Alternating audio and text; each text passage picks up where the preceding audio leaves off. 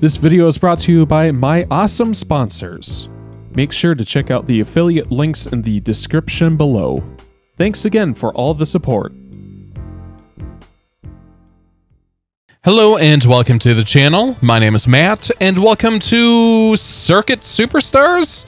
Yes, Circuit Superstars, as we all know, has been released on PC, PS4, Xbox One, PS5, Xbox Series S and X, but weirdly enough, not Nintendo Switch until now. So please enjoy Circuit Superstars on the Switch. Finally, you can play this game on the go. So we're going to go to Grand Prix. We're going to go to Touring Car Championship.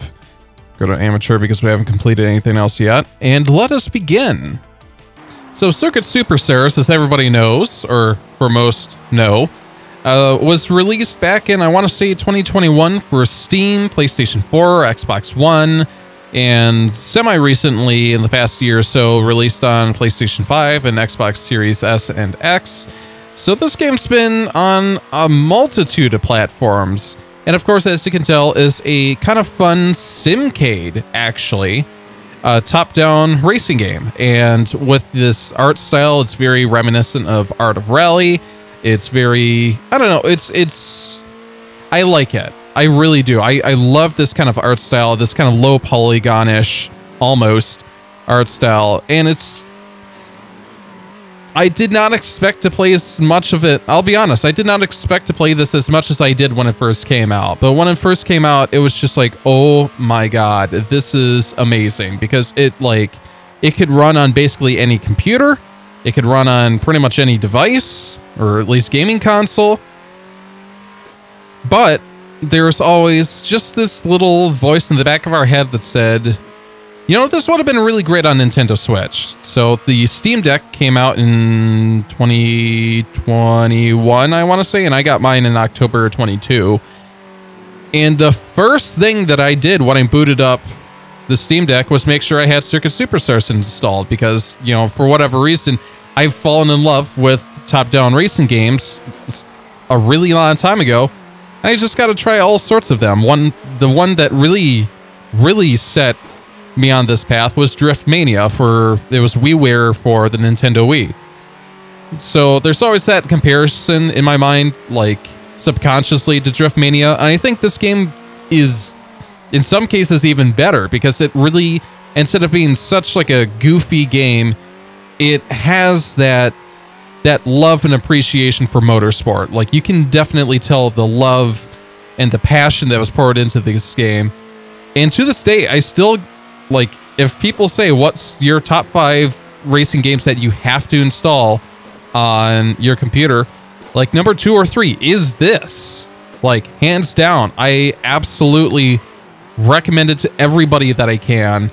And because it is newly released on Nintendo Switch, I want to say it's got a 15% off sale. So it's like only 15 or 16 bucks right now. And oh my goodness, you have to pick it up. But if you're watching this video, you kind of already assumed that I would say that, or already have, because you're watching this video. So some of you may remember is actually part of the marketing materials for this game when it was first coming out is that they actually used some fairly famous internet personalities and actually some famous actual real world racing drivers.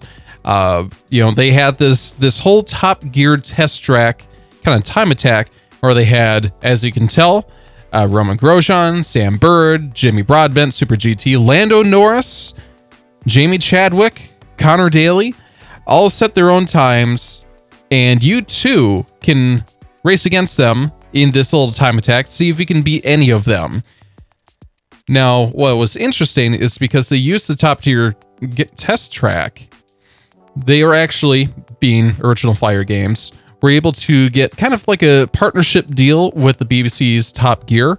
And as this game was just released on Nintendo Switch, you can actually buy DLC on any of the consoles, including Switch, the Top Gear Stig Challenge.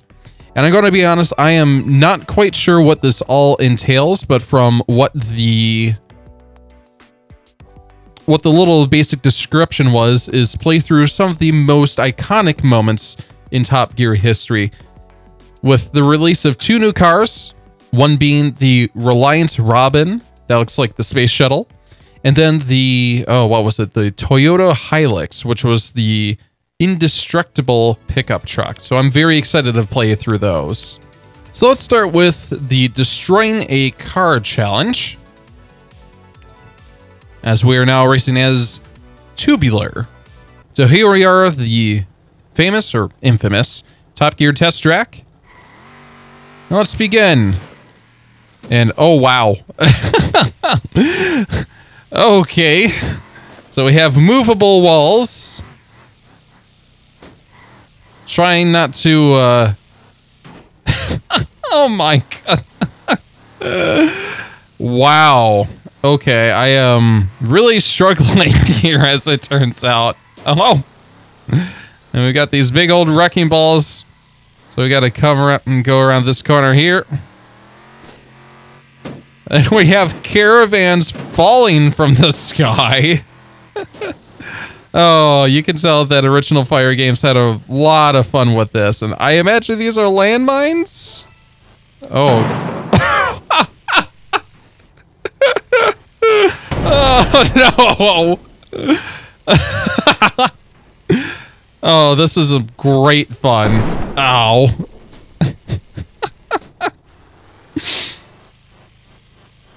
Yeah, this car is definitely dead at this point. Don't want to... There we go. So then we've got whatever this is. So I'll just kind of slip on through there and got the rotating beams.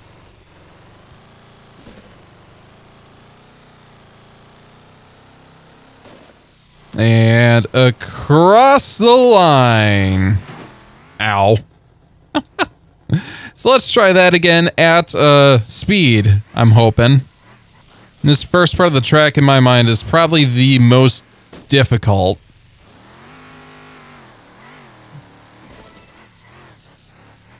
Because these cars' handling is, in some cases, a little bit floaty. So trying to get a very precise... Yeah, let's just floor it in here. Yeah, so trying to get a very precise... Yeah, there we go. Just floor it through this. I mean, it's not the best time, but I mean, it's better than what I was doing. And better than a 132. Ow. There we go. 110.722. I don't need to do much more than that.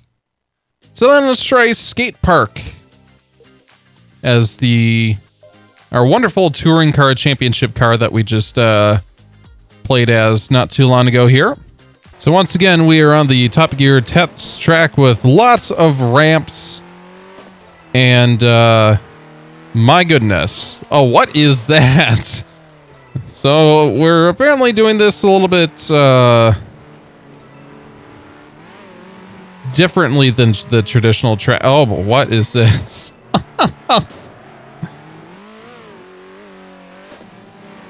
Oh no, come on. Oh no. Oh, bummer. Let's try that again.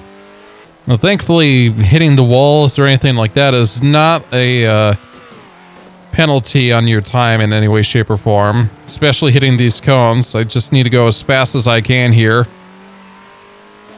Oh, no, no, no, no, no. Oh, man. I mean, that works. Perfect. So then we go on through here.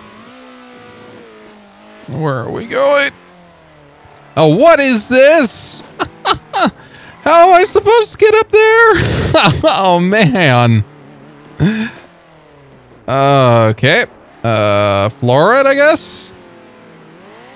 No. This is going to be a problem.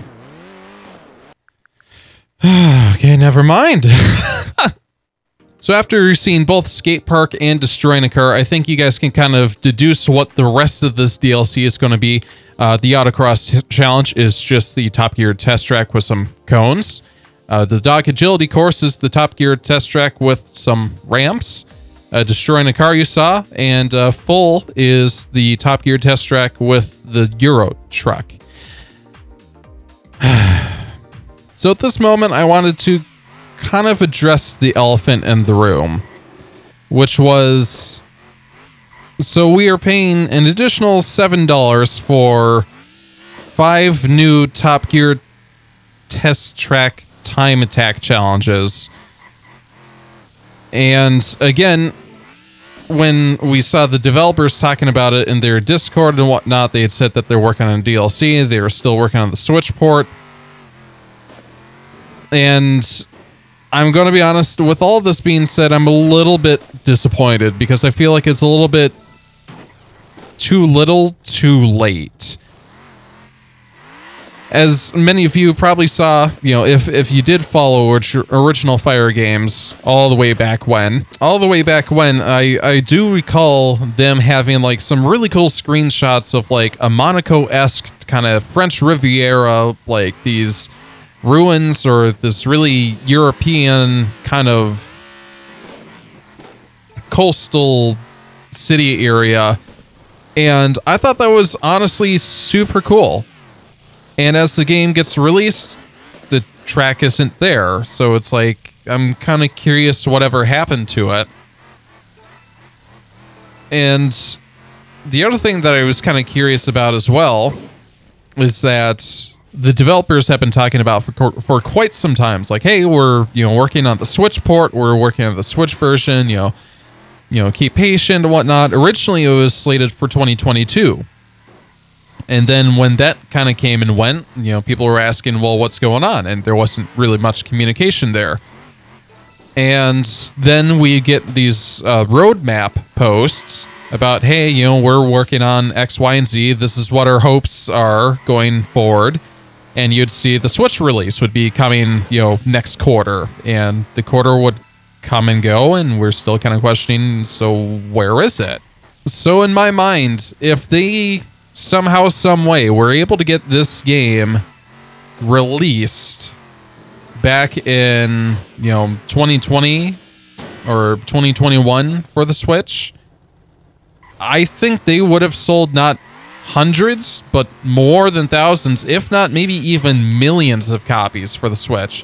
Because the Switch just doesn't have that many great racing games. I mean, we've got Grid Autosport, which is like an 8-year-old game now. We've got Need for Speed Hot Pursuit Remastered, which is a remastered version of a 12-year-old game.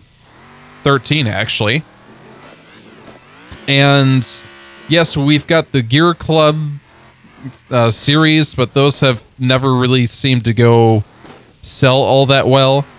So, I mean, the Switch has just got this huge hole of where these, you know, really good racing games that are occupying other consoles could have been released on the Switch. And just due to the Switch's, you know, lack of hardware, none of that really came to fruition. So the Circuit Superstars seemed like a perfect fit for the Switch. But here we are, 3 years after release. And we finally got it. And this long-awaited DLC is just more Top Gear Time Attack challenges, which, I mean, some people might enjoy. But I definitely would have enjoyed, you know, some more tracks. I would have enjoyed more usable cars, I guess. I don't know. It just, I think because it's gone on for so long that due to original Fire games' lack of communication, it just kind of left so much to be, it left the fans to kind of discuss what they wanted. And I imagine that a lot of our assumptions and a lot of our wishes and desires were a lot more than reality. So yes, I am superbly happy that Circuit Superstars is finally on Switch. But we're so late in the Switch life cycle. I honestly think that at some point the developers probably had to start questioning, do we just start developing this for the Switch 2 or whatever the next, Nintendo hardware is coming out, which hopefully we're going to hear about it later this year. Yes, there are still games that are coming out on Switch, like Tears of the Kingdom. That's going to sell really well, or has sold really well. But that's more for the hardcore Switch base. If you were able to capitalize on the casual base that came with Animal Crossing New Horizons during the pandemic, in my mind, this game would have sold incredibly well. But again, that's kind of like a what if, and that didn't happen. So, Circuit Superstars on Nintendo Switch. I'm both excited and a bit disappointed. Excited because I can finally play this game on the go. I did have to technically buy a Steam Deck to be able to do that sooner, but to be able to bring this to other people's houses, throw it in their Switch docks, play it up on the TV, probably use like the Joy-Cons and just be able to race one another. Awesome. Super excited to be able to finally do that. It's about 2 years too late in my mind. So, I understand that Original Fire Games is a very small scale studio. I understand that, they've had a lot of other things on their minds, making that DLC. But it just seems like that they didn't have the manpower to be able to get the Switch port done as soon as ideally what it should have been. The good news is through all the communication that they've sent out, that they are currently working on a new game, whether that be racing related or something completely off the wall, who knows? But I am very excited to see what they've got coming up here. So if you guys enjoy this content, make sure to like, comment, subscribe. We've got some more content coming on up. Need for Speed Volume 3 for Need for Speed Unbound has finally been released earlier this week. I might do a video on that next week. Gran Turismo 7 has some new news. The Ford Roadster is finally back in the legendary car dealership, and Toyota had released a press statement stating that the GR Corolla is coming, making its virtual debut to Gran Turismo 7. So I imagine we'll see the GR Corolla and a couple of other new cars coming to the next update in Gran Turismo 7. So again, stay tuned for all of that. Again, thanks so much for watching. Hope you guys have a great day today. Take care. Bye.